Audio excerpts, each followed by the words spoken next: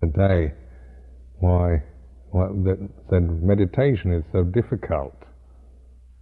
That it's so difficult.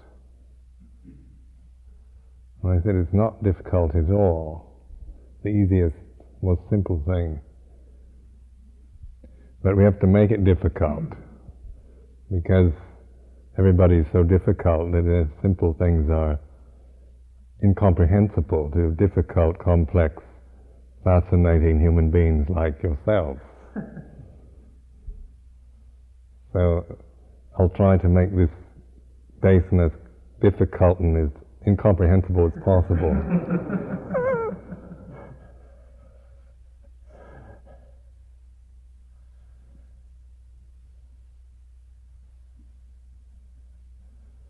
Starting out with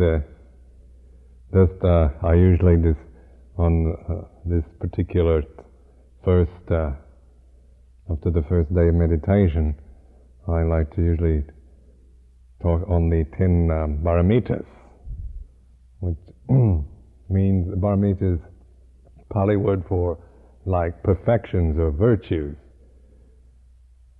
or qualities that are necessary for enlightenment. And without these Paramitas, and of course we will not be able to understand, comprehend the Dhamma. But like many people in Asia, as well as in the West, conceive these Paramitas as being, as if they didn't have any connection to them yet, and they had to spend the next 10 lifetimes developing these Paramitas, thus putting off their attempts at complete and full enlightenment in this lifetime. But the Buddha teaching of the Four Noble Truths and the Eightfold Path, if one can comprehend that teaching, one can at least and have the opportunity to listen to it and practice. That means you have enough Paramitas, enough of that, to at least be in situations where it's being taught and have the opportunity to practice and to comprehend it.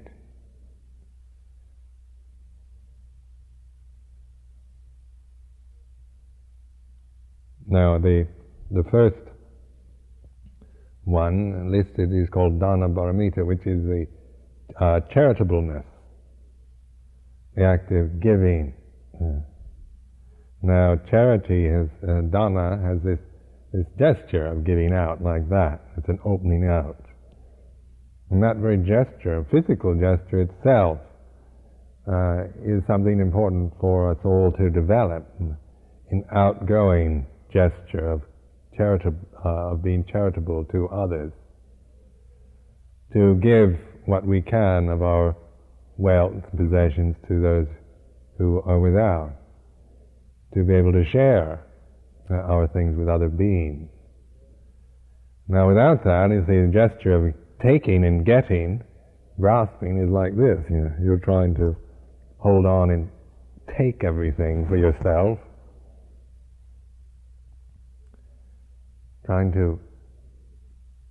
That's why I was saying last night, this attitude of attainment, of achievement, of getting, of gaining, is not suitable for a practice of the Dhamma.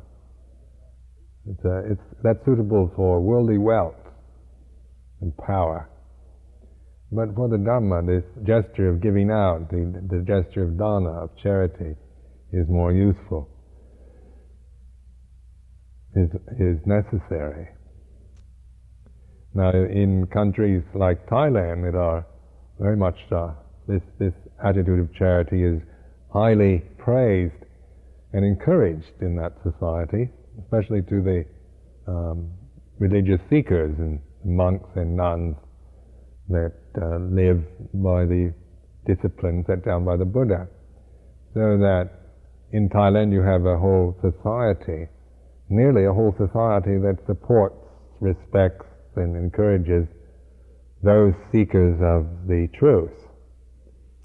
And that is really quite remarkable in this day and age that still exists at a time where the attitudes more are to get for yourself. Take what you can for your own needs, not worry about anyone else.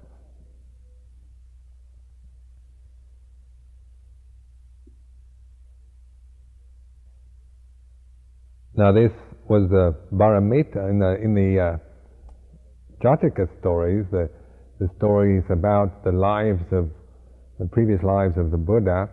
The last previous life before he was born as Gautama he was called Vesantara, the Bodhisattva Vesantara, Thai Pratvesandawn. And Pratvesandawn was perfected this particular Paramita. This is one of the favorite stories of the Thais, and every year they have a festival in many of the temples in which the story of Vesantara is recited. And it's to a Western mind, this story is somewhat hard to to understand, because such charitableness as Vesantara seems almost to be bordering on the absurd in the minds of Westerners. Because Vesantara was so charitable, he gave away his wife and children, not to mention his white elephant.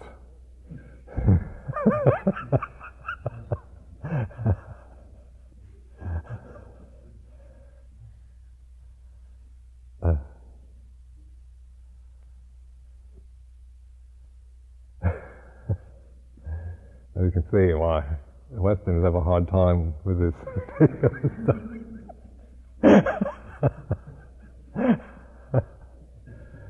I know it's the white elephant that boggles your mind.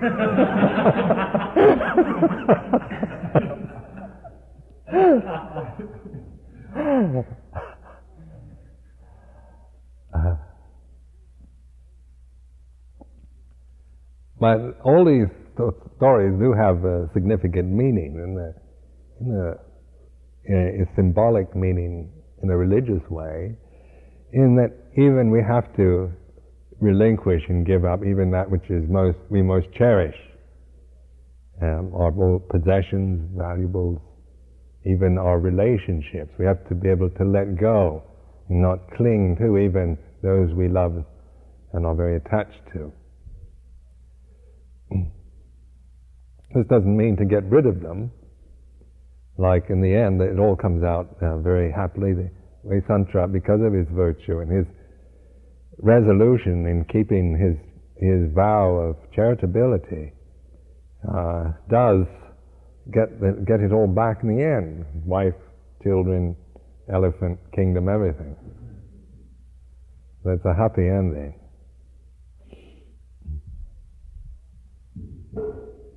Now just regard this also as like not only here at the center of this Insight Society, but also in your own life, in wherever you live.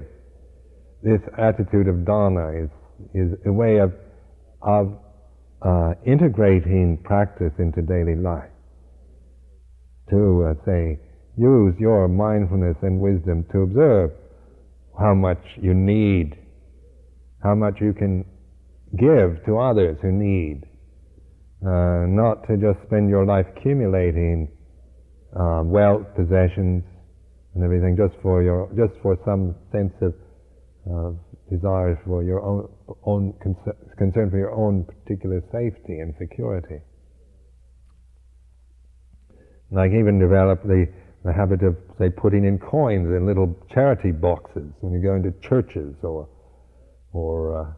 the blind people or beggars or whatever.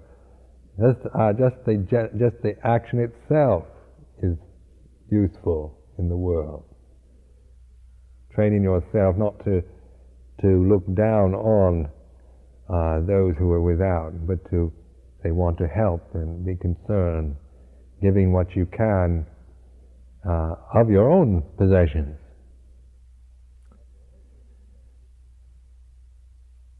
In the Bhikkhu Sangha, they like the offering of food here in the center. is an actual movement from you to the alms bowl of a monk. I mean, you might think, well, I didn't prepare the food, I didn't buy the food, I didn't.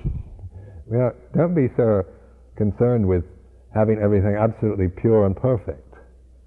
But just the actual movement of giving has its own profound effect on our lives. So that's one reason why in this retreat here, we are asking, or recommending anyway, those to offer things, to make that as a kind of movement outward to the monks, to not just be here to get something from the center or from the monks, the people here, not to just feel you came here to get or to achieve, but you came here to give.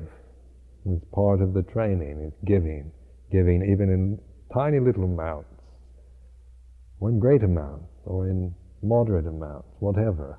Just like the putting the food in the alms bowl is a development in that direction. In London, we have this Buddhist society. It was established about 50, 60 years ago by very famous Buddhist Mr. Christmas Humphreys. And they have a summer school there. Every summer it's a British Buddhist tradition by now. It's been going on for 30 years. And this summer school, say 3 or 4 years ago,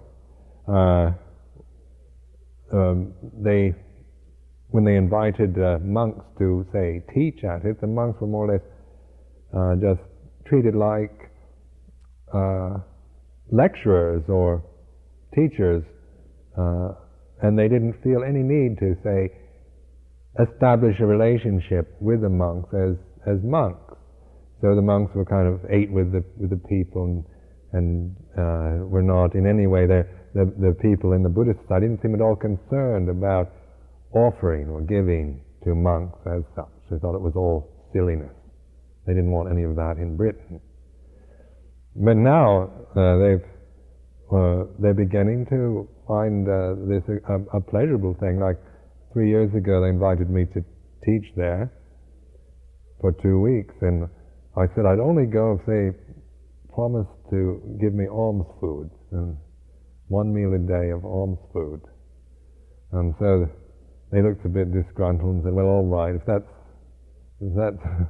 what we have to do.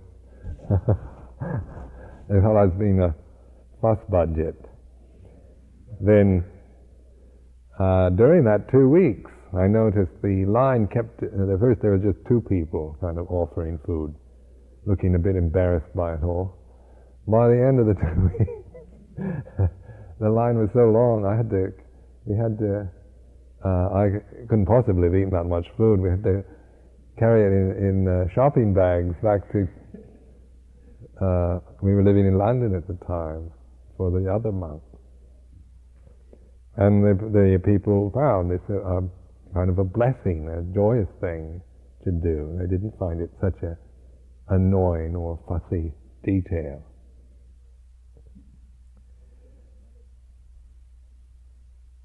Another time, someone came to, a friend of mine, an English friend, came to Thailand to see me, and he, when I went on the alms round in the morning, he wanted to walk behind me and kind of just watch what was going on. So I consented to that, and he followed me, and when we came back, he said, that was really one of the most inspiring things I've ever witnessed. He said, that Vindabhata, or alms round.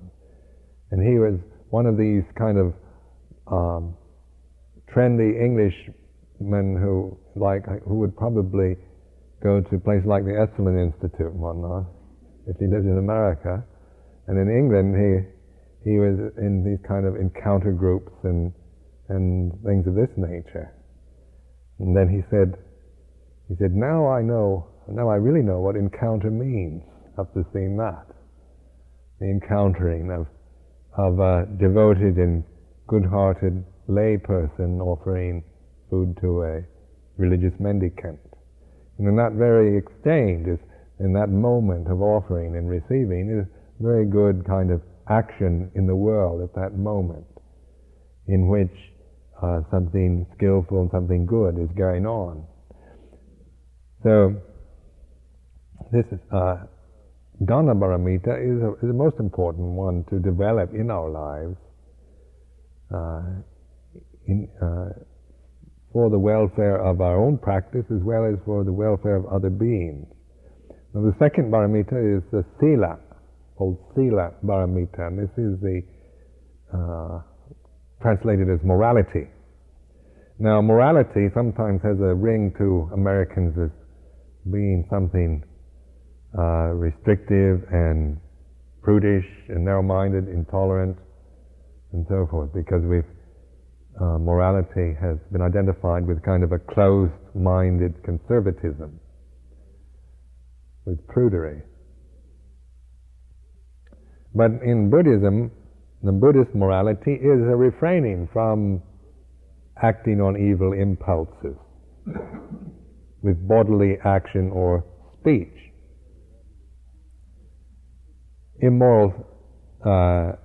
Immorality does not have to do with thinking, it has to do with action and speech.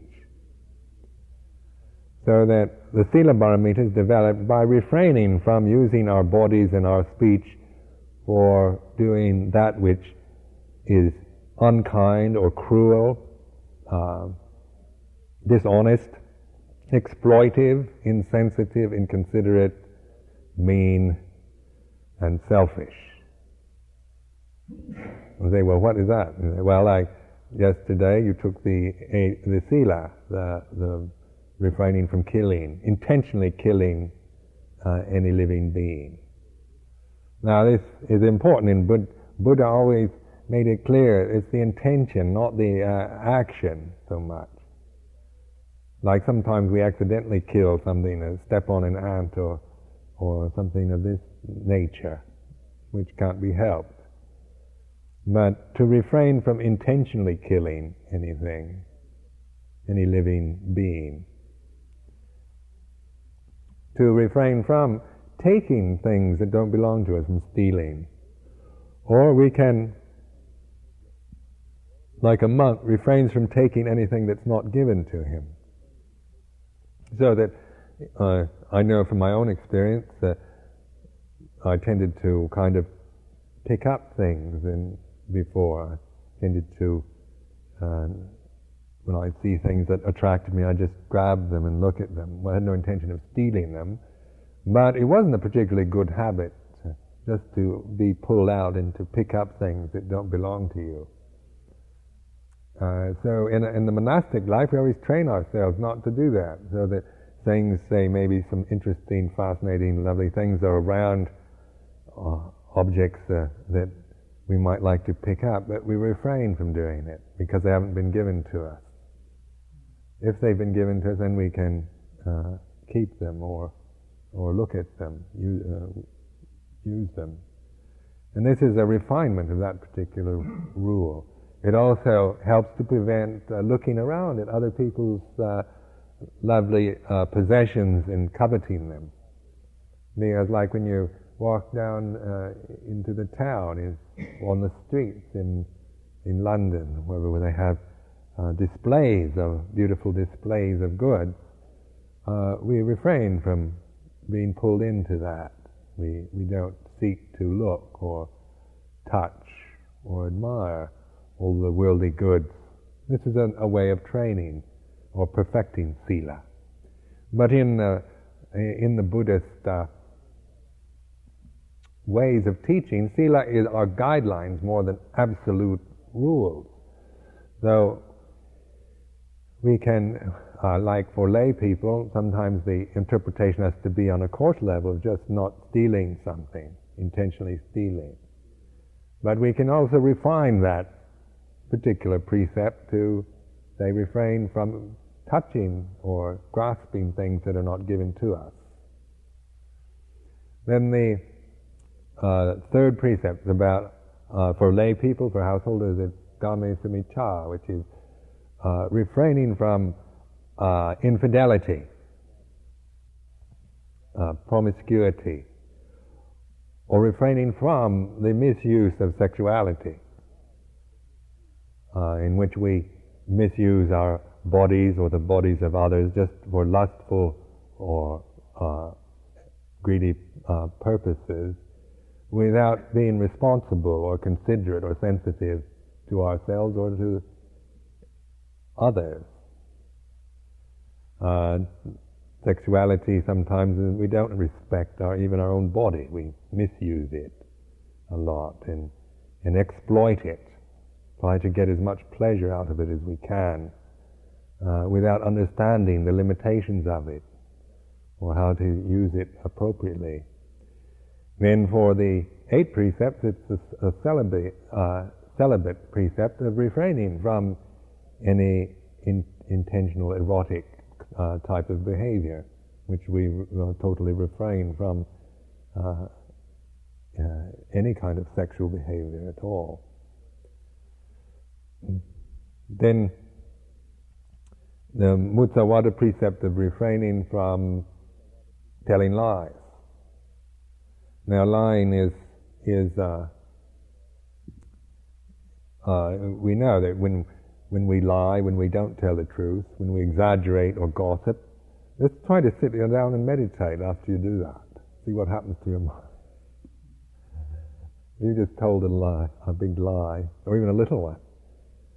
See how much peace of mind you get when you sit down to meditate, and you know the results, the unpleasant results of lying. And this we refine more if, as just to avoid heedless speech, gossiping about others, exaggerating things.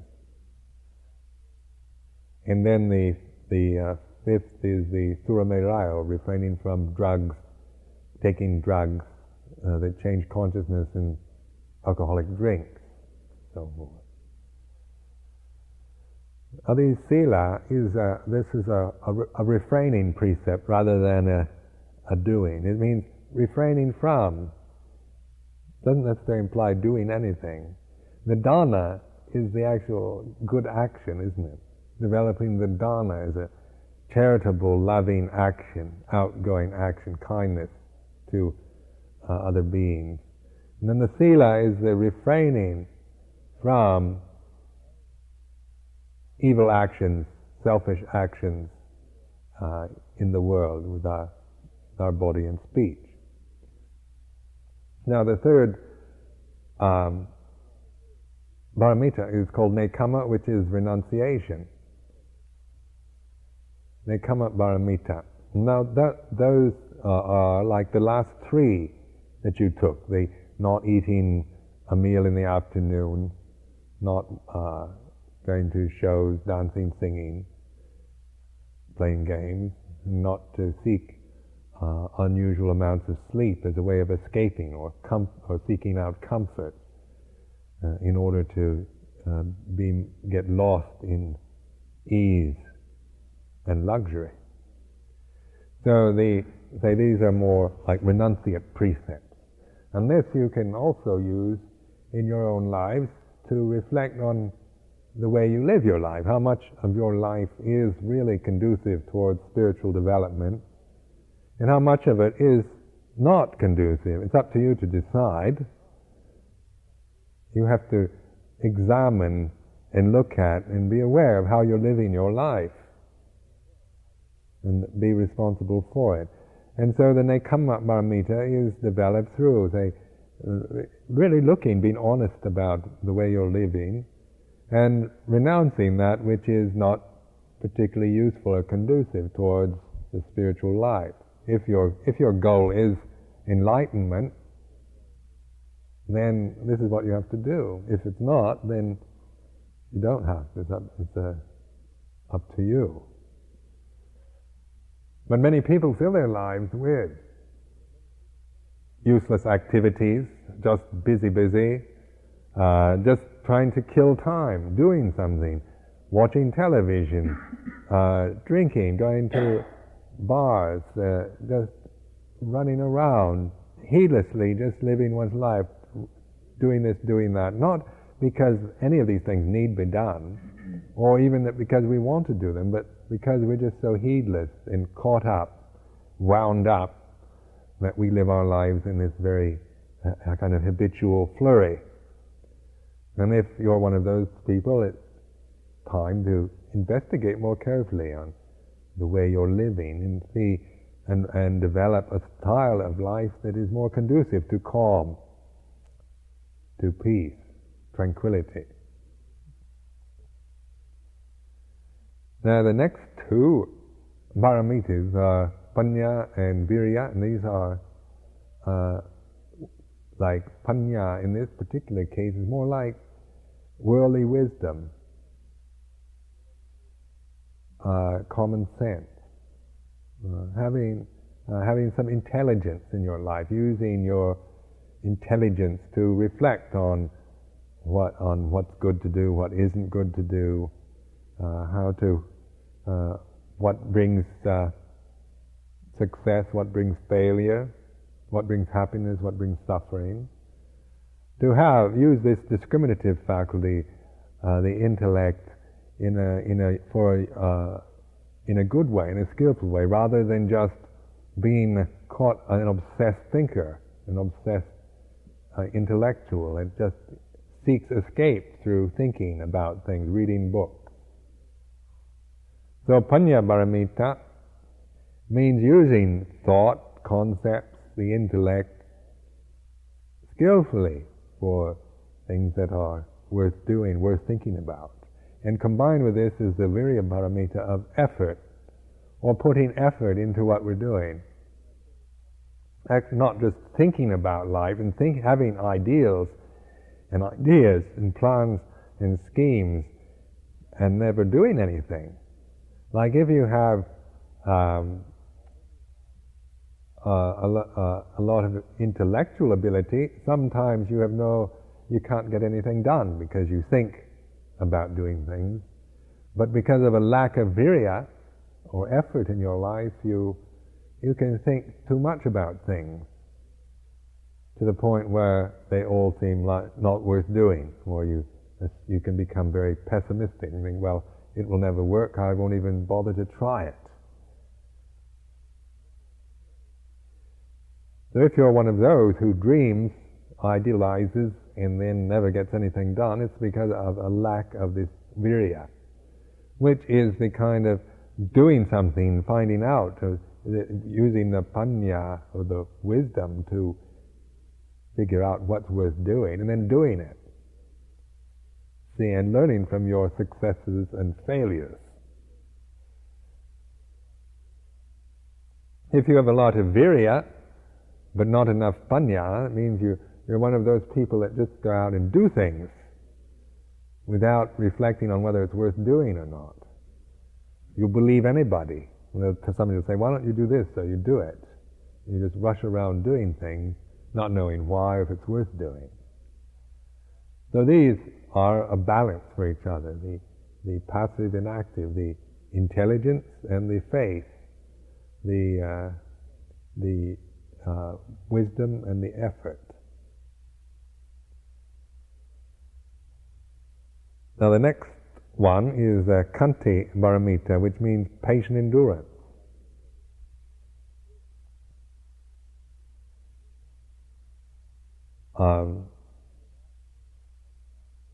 Without any patient endurance, of course, we couldn't possibly meditate. Meditation, like sitting and all this, is developing a kind of patience and endurance. You have to endure through that which is unpleasant or painful or boring, tedious.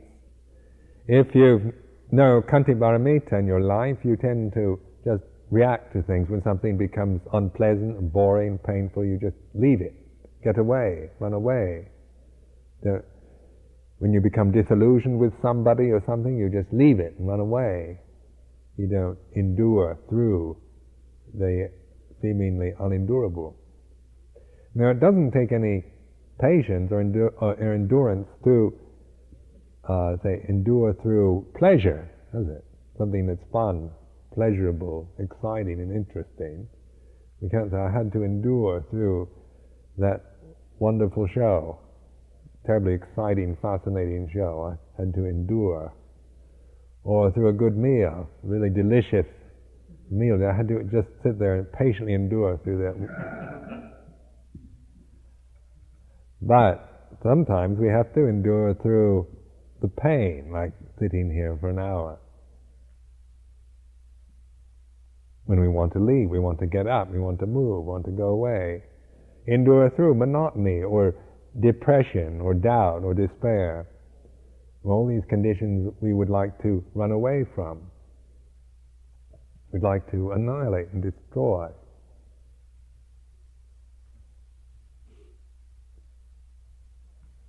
When I went to Wat Pah Pong in the first time, I couldn't speak the language at all. I couldn't understand it. And they all spoke Lao, Northeast Thai, which is a Laotian dialect. And it was such a strict monastery. You had to sit there. Sometimes, in those days, Ajahn Chah could go on for 3 or 4 hours. You just sit like this in this Thai posture, where your leg is off to one side. And I found that just 5 minutes of sitting like this in those days excruciating. And so, when I arrived, I thought, well, I'm sure that because I can't understand the language, and I'm a foreigner, that I'll have special considerations and they'll let me out of this tedious kind of thing where one has to sit and listen. And all the other monks can understand what he's saying, so it's very interesting for them. But for me, I can't understand it. My body just isn't flexible enough to sit like that for over 5 minutes. And all very good reasons, aren't they? So I went to Ajahn Chah and I told him, I gave him these reasons. He says, doesn't make any difference, just you have to do the same as all the others. Not being very considerate, I thought, well, I think I'll leave. Go and be appreciated. But something in me convinced me to stay on, at least for a little while. I was there for 10 years, actually. And learned to endure through what seemingly was unendurable. And at first it was just sitting like this, and then everything is quite unscheduled in Thailand.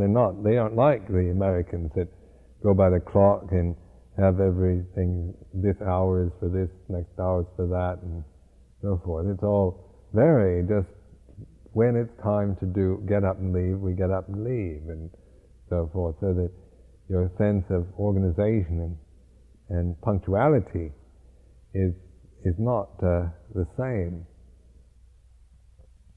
You never knew how long Ajahn Chah was going to talk. And so you start anticipating. I know we're in for a long one this evening. Of course, I couldn't understand what he was saying either. I determined in my mind to endure, make it a practice of patient endurance. The only thing one could do in such a situation. But it was very worthwhile. It was a lesson that I benefited from. As Ajahn Chah would sit on a high seat, and I'd radiate hate vibes out to that high seat. And sometimes I could just see the body just be red with rage and fury. But I kept watching it, enduring this rage, because one could see that it was a natural kind of habit I developed. When I couldn't do what I wanted and was tied down to something, limited and restricted, and couldn't get my own way, and had to conform to something I didn't particularly enjoy doing, that anger arose. Terrible anger that I seldom ever had when I was a layman. But through that watching and observing, that tendency started to fade. And I found out after a few years that my bad temper almost seemed to go away. It didn't seem to bother me anymore. It's the conditions for it were fading. We still had to do things. One time I remember Ajahn Chah kept me up sitting till about 3 or 4 o'clock in the morning. We chant every fortnight, every 2 weeks, we had to chant the 227 rules, which was boring enough. And then after the 227 rules had been chanted, you could get up and leave.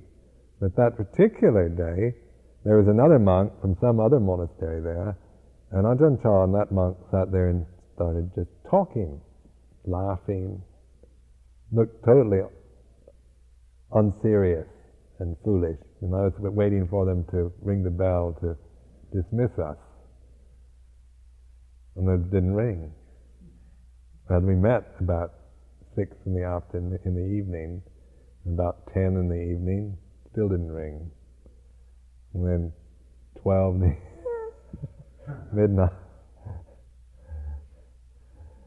And this anticipation, waiting for the bell to ring. When is he going to ring? And then these 2 monks just chatting and laughing, telling jokes. Just very aggravating. But what it did was, after a while, I just let it go. I stopped resisting.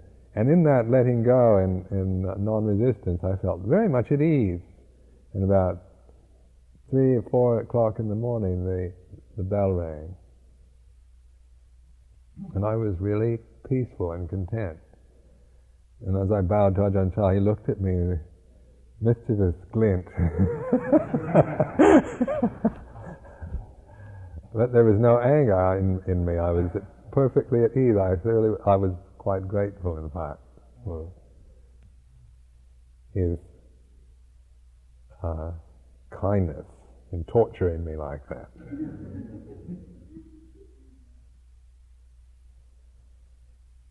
So say here during this retreat, see even these opportunities where you are bored, disillusioned, pain, not as just watch the mind, what happens to the mind. Observe the irritation or the rage or the proliferations that go on, the conceptual proliferations. Just be aware of those. Because you're now one who is watching and listening, looking at the way things are, not trying to become a good meditator, a saint, a Buddha, trying to become this or that. That's the worldly attitude, becoming. The Dhamma attitude is being. So being aware that these are changing conditions and not self.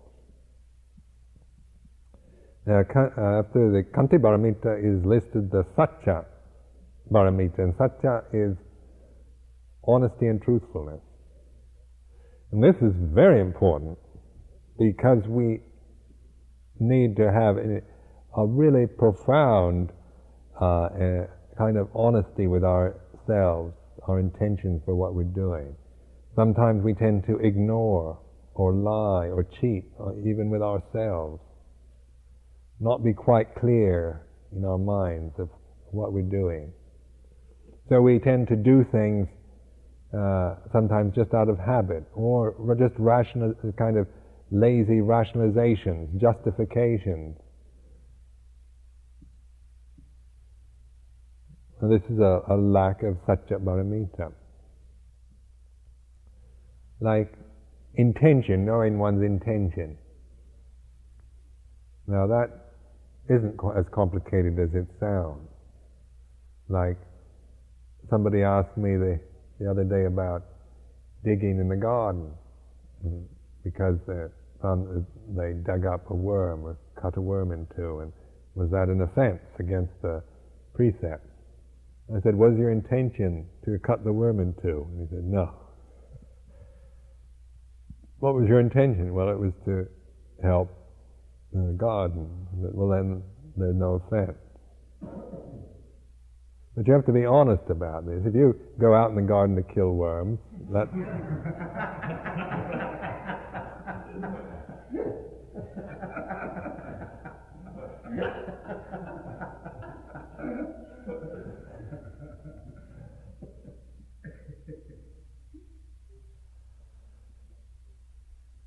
like meat eating.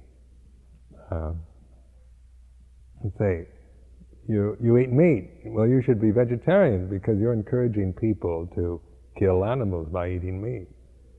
And I say, well, I don't encourage animals. I don't encourage killing of animals. My intention for eating the meat is not to eat animals or joy at eating animal flesh, but the intention for eating the meal is for nourishment and eating food that's been offered without demanding any kind of special food.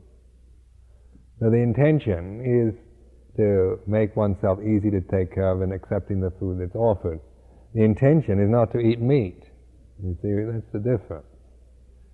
Now, but if I'm lying about that, I really want to eat meat. So I just justify my carnivorous obsessions with saying, well, the Buddha didn't say anything. He said it's all right for monks to eat meat, so it's all right for monks to eat meat. So telling the lay people, they say, what do you want to eat? Say, I want to eat meat. Steaks and roasts. Kill me a chicken.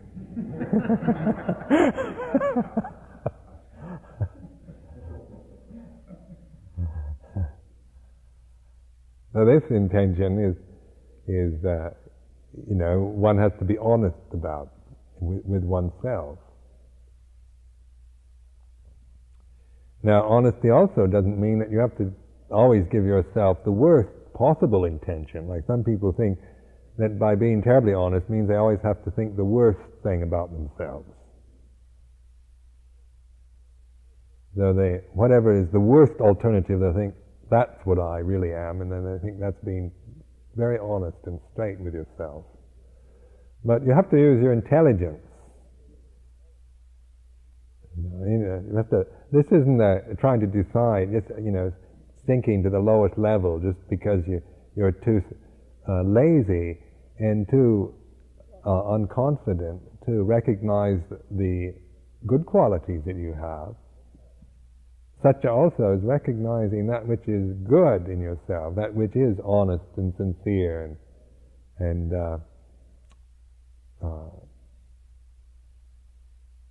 trying to do the right thing, likes virtue and is kind and so forth.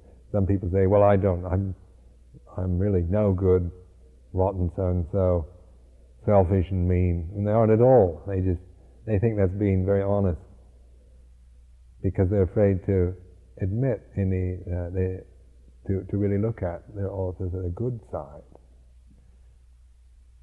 Then there's the other extreme of always giving yourself the best description and ignoring any faults, laziness, lack of honesty. So Satya Paramita is really looking at closely your intention. Not in order to come up with some conclusion about who you are or what you should be, but just observing the way you tend to live with yourself and with others.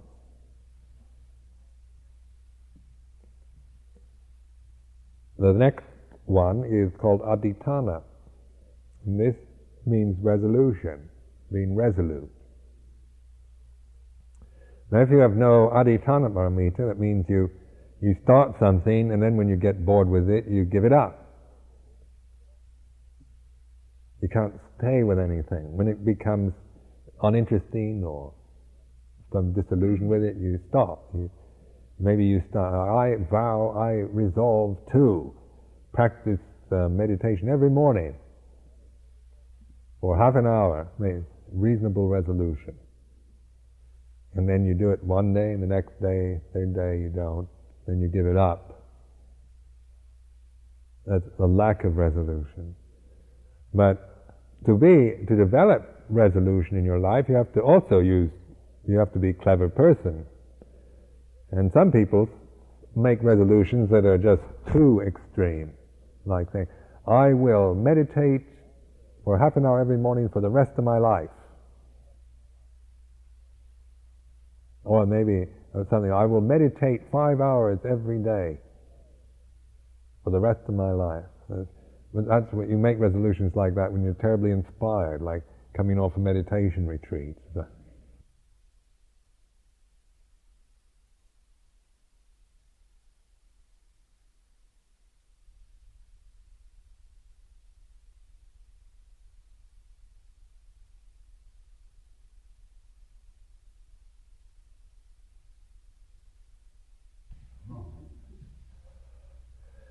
And then when you get after the inspiration and the high is lost, then suddenly you find you can't even meditate for 5 minutes every day.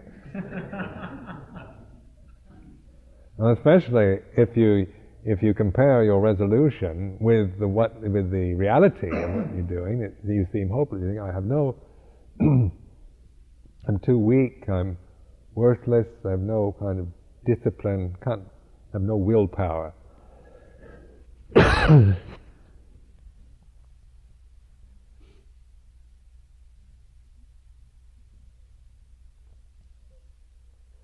So, in developing resolve or adhitthana,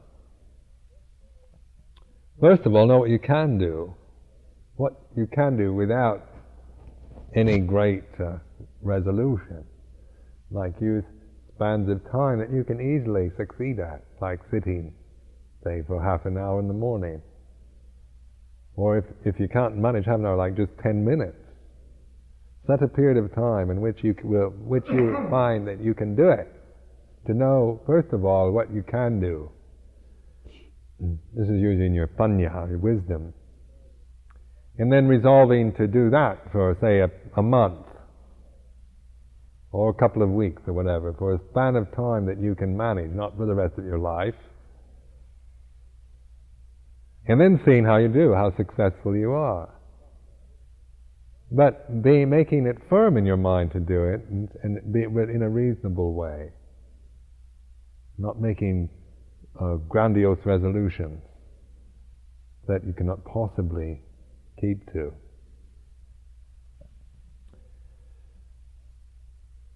Then, as you find out what you can do and how, then you can say extend the period of time. Do it in that way, because this isn't a practice in order to get there all at one jump, try to get rid of evil and faults and become good, but it's the practice of wisdom, mindfulness. None of us need to become anything. Like one of your friends is a very kind of dedicated meditator, and he says, I sit for 3 hours every day, no matter what happens. The house catches on fire, telephone rings, whatever happens, I will not budge from my posture. And you know that he will not budge. He's just so firm and resolute. And then you think, well, I budge every 2 minutes. If the house is on fire, I budge.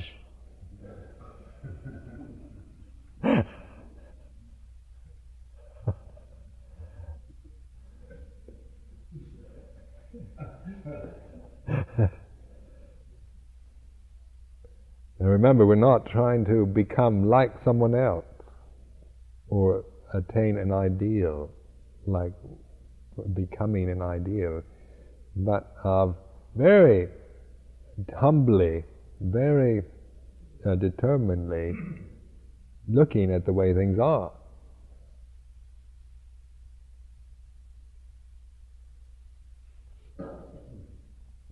In the monastic life, we have all kinds of adhitanas that we do. The Buddha taught up left us with this discipline in which is we develop adhitana paramitas. And adhitana is resolving, making resolutions, but reasonably so. Like Ajahn Chah wouldn't even let us make a resolution to be a monk our whole life. When bhikkhus, when they're very full of faith and inspiration, we go, I want to make a resolution to be a bhikkhu my whole life. He says, you don't know the future. Don't make resolutions for a whole life, but use the adhitana for developing awareness right now. When you see that you're one who's irresolute, and wavers and vacillates and can't do anything, then develop adhitana in a reasonable way. You find, do it so that you can keep resolutions. Use your intelligence to know what you are capable of doing.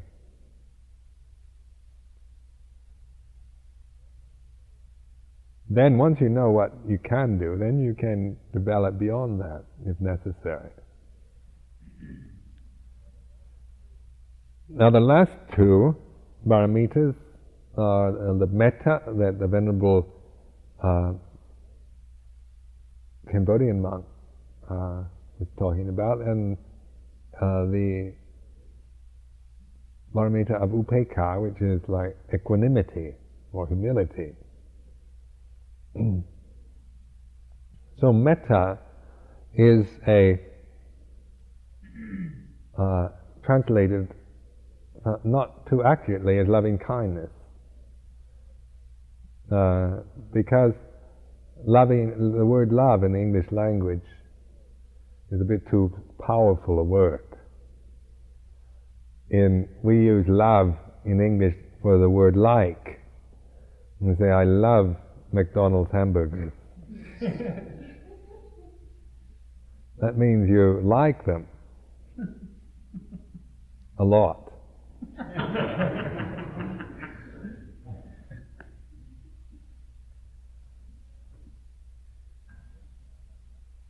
You wouldn't say, I have metta for McDonald's hamburgers, unless you hated them.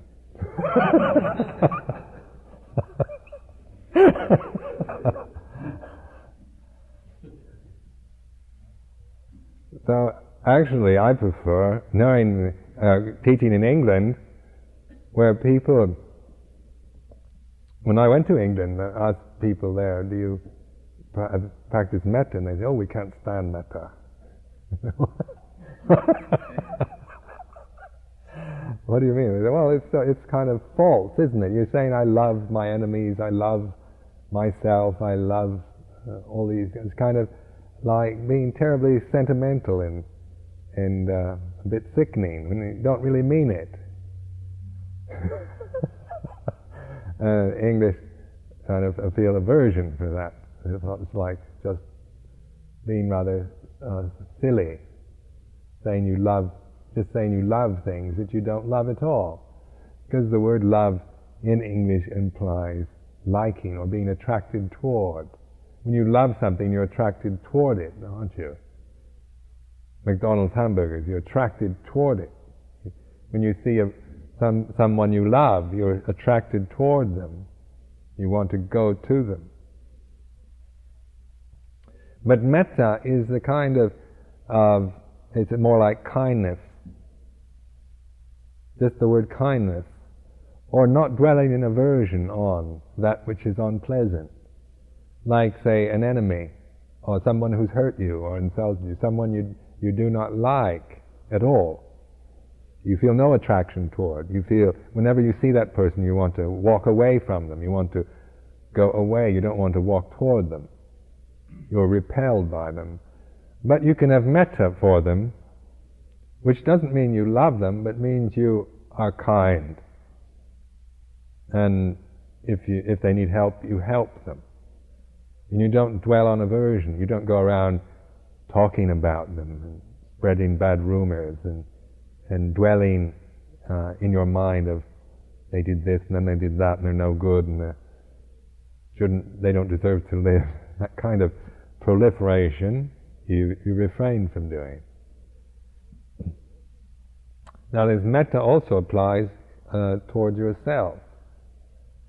When we have metta for ourselves, means that we don't say, I love me. It means we don't dwell in aversion on ourselves, on this body or the conditions of our mind. If we tend to be very self-critical, I'm too lazy, I'm too weak, I'm not strong enough, I'm not good enough, I'm not beautiful enough, I'm not intelligent enough, I'm not worthy, and so forth. We tend to have a mind that is always kind of disparaging, fault-finding, dwelling on our failures and imperfections. That means a lack of metta. You have no metta for yourself. But metta for yourself means not dwelling in aversion. You're aware of weaknesses and faults and failures. You're not denying or saying, I love my weaknesses. I think my weaknesses are absolutely wonderful. My faults. I've heard people say that. I don't believe it. It's being aware of weaknesses and faults without dwelling in aversion on them, feeling guilty for not being perfect, not living that kind, developing those mental additives that are always being averse because we find so many imperfections in our thoughts and emotions, in the way we look, in our habits, backgrounds, past. Many of you have done things in the past that you think are terrible, that you think you're weak or you're something wrong with you that's not very nice, and you hope nobody will ever find out that you're not perfect. You did something wrong. Well, with metta, it means that we don't proliferate like that anymore.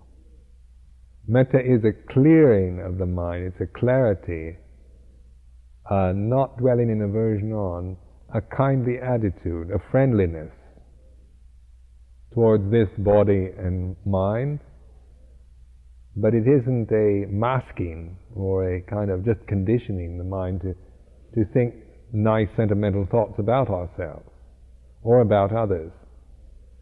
But when we develop this metta, this inner ease and peacefulness towards this very being, this formation here, and the mental formations that come and go in the mind, then we radiate this outward, this in ease to other beings.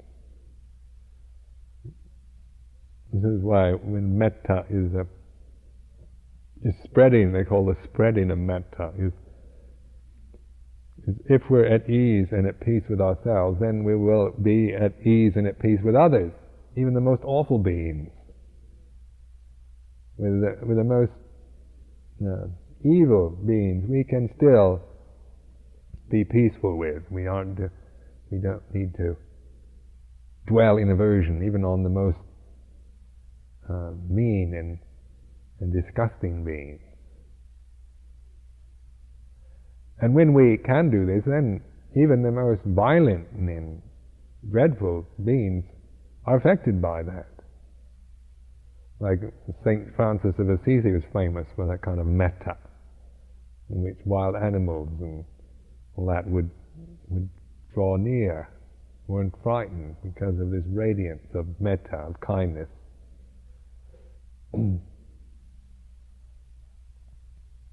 Now the last one is upekkha, which means, translated most commonly as equanimity, which means a kind of emotional balance in yourself, in which you're no longer, it follows from the metta, from the developing of metta, then equanimity or humility are there. I mean, You're not getting caught up in the successes and failures of your life, in the happiness and suffering, good fortune and bad fortune. Like if you have no humility at all, no equanimity, you tend to, when you're successful, you think, oh, I'm successful, I'm world success, I'm great, you jump for joy, get caught up into that gladness, being a successful person. But then, when you fail, what do? I'm no good, I'm worthless, I'm a failure, I don't deserve to live anymore, I think I will kill myself. Depression. So you're kind of a helpless victim of fate if you have no equanimity, aren't you? Somebody praises you and they say, you're wonderful, and you think, whoopee, I'm wonderful. Somebody says, you're no good, and you think, oh, I'm no good.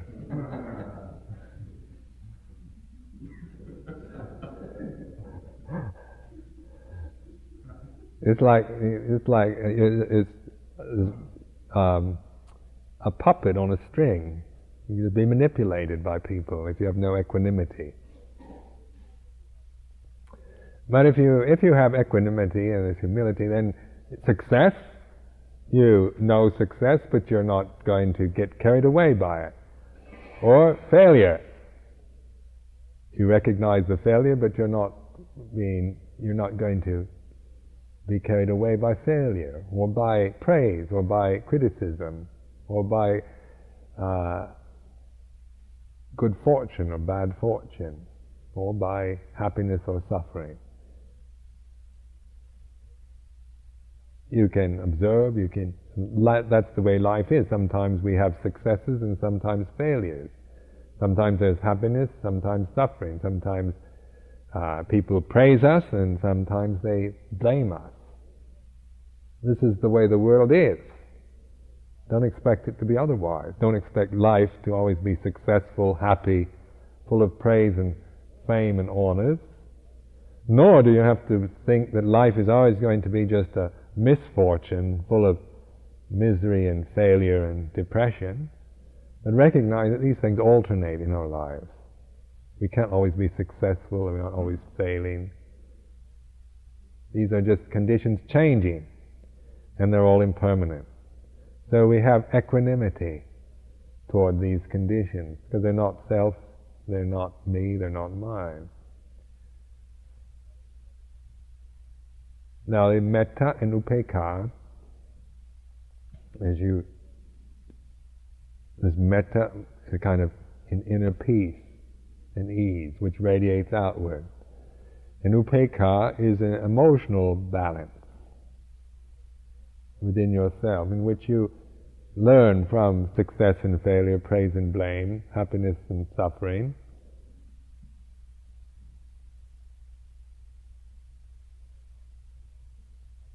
But are no longer just helpless victims of fate. Now these are the 10 Paramitas of the Theravada system.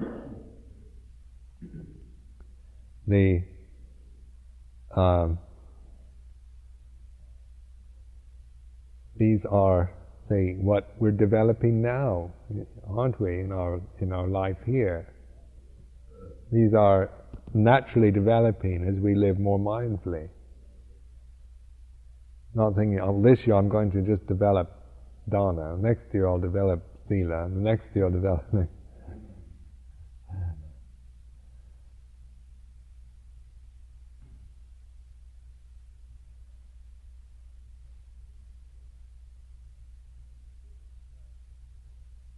You see the stress on this proper attitude of living, acting in the right way, not, like some people think that, I don't know, they get the impression when I talk that I'm just saying you just kind of sit there and just say everything arises, passes away, and the world blows up, you just say everything's passing away. Somebody comes into the room and starts cutting your heads off with a sword, I think, impermanent conditions, not me, not mine.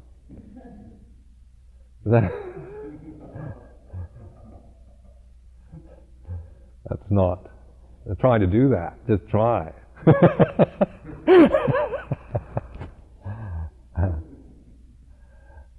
Just see if you can do that. But this allows us to act in the world in skillful ways, to be that force in the society which is kind and gentle, considerate, wise, moral, charitable, patient, resolute, so forth. The society needs that a lot, doesn't it? America, we really need those kind of people, those kind of beings. We need wise people, kind, patient, gentle people. At a time where great powers, there's great aggressive power being generated, very strong powers, aggressive, very masculine powers going out to, got to protect ourselves and get rid of the enemy, annihilate that which we don't like, and try to keep what we have for ourselves.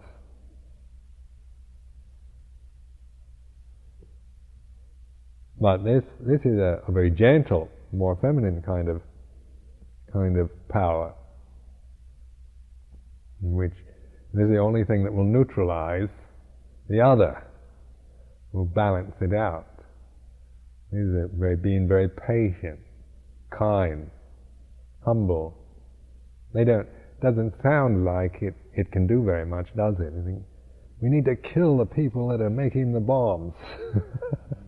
Even the people in the peace movement in Britain want to kill the people who are making bombs.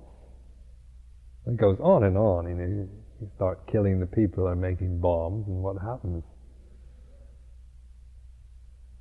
And remember one weekend in Cambridge, this man was ranting about, you aren't doing anything for world peace. You're just sitting there, letting anything, they're going to blow up the world any moment. And he was ranting. And I said, look, you come into this room and you don't bring any peace with you. I could just feel, even before he said anything, his presence was aggressive. It was attacking. It was averse. It was critical. It was all those vibrations that cause war. He was vibrating it. He was radiating that kind of aggression outward. Wasn't aware of it because he was caught up in his own fears and ambitions and self-conceit. Well, we're using the wisdom faculty to observe how things work. Now, in this retreat, observe how to balance and find a balance within yourself. How to learn to be at peace with yourself. Can you be at ease with yourself? If you can't be at ease with yourself, then you can't very well expect the United States and Soviet Union to be peaceful. You can't demand that someone else be peaceful, or a whole nation of ignorant people have peace. That's asking the impossible if you cannot be peaceful. But first, you have to look and know what peace really is. It's not just something that a government can bring. It's something that you, as an individual human being, has to do. If you want world peace, you have to bring it into your world. You have to know what it is. So in this way, in the practice of meditation, is you're learning to be at peace. Peaceful coexistence with this body, with the conditions of your mind, even the unpleasant ones, especially the unpleasant ones.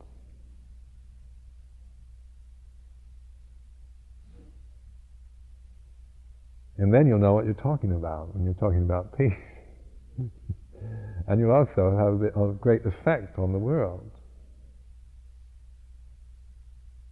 You have a good effect on the beings around you, on the society you live in.